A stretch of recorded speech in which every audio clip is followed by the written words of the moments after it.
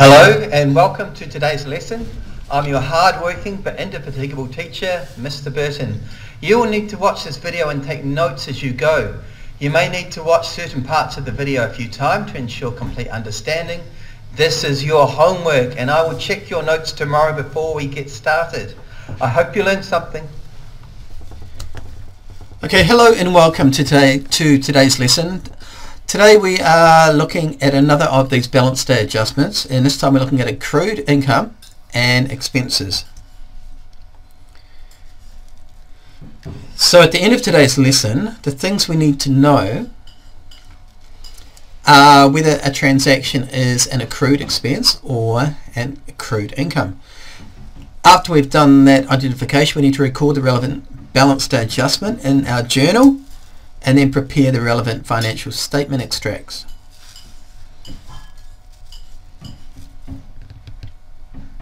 Okay, accrued expenses. When a business records an expense during the accounting period, the amount of the expense must be for the amount incurred and not just what has been paid. So, what accounting concept is being applied? Accrual accounting.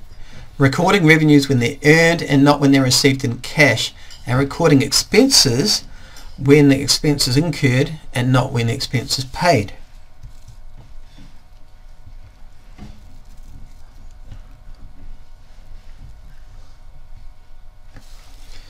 So if a business has not paid for an expense, has an expense on the books but it hasn't paid for it, what must it have?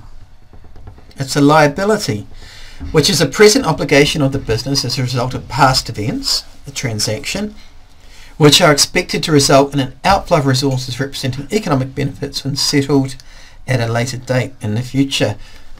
We call the liability accrued expenses.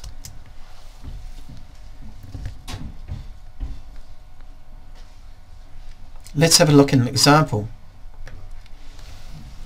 Bob's Biscuit owes its employees $400 for wages.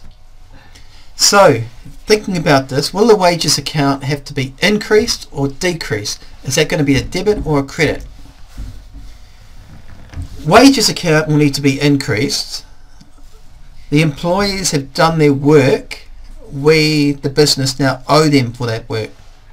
So wages, an expense, that's gone up, it must be a debit, and on the other side the accrued expense we've just identified as a liability, that's going up $400 as well. Debit, credit, everything's balancing in that accounting equation of ours. In the income statement, this will be an administration expense, AE, and in the balance sheet it's going to be a current liability.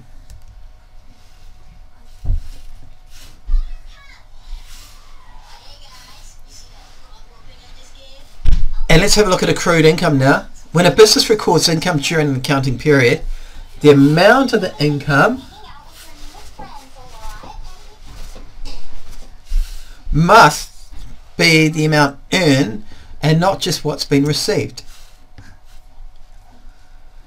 And what accounting concept is being applied here? Again, it's accrual accounting, recording revenues when they are earned and not when they're received in cash.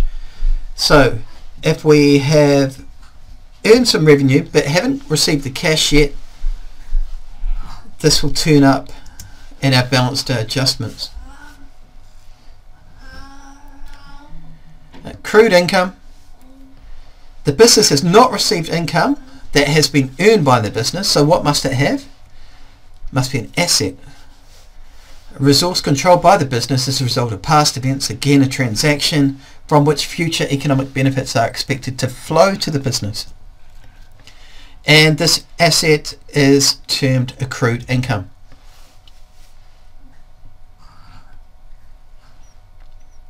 Let's have a look at an example.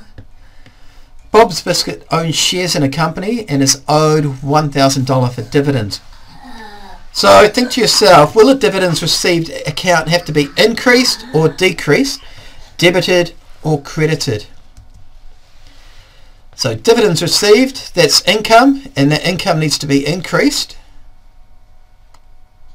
So that's a debit, and dividends received. Oh, sorry, that's an asset. The asset's increasing, accrued income, and the dividends received, this is our income. And the income statement is going to be under other income, dividends received, and in the balance sheet the accrued income will be a current asset.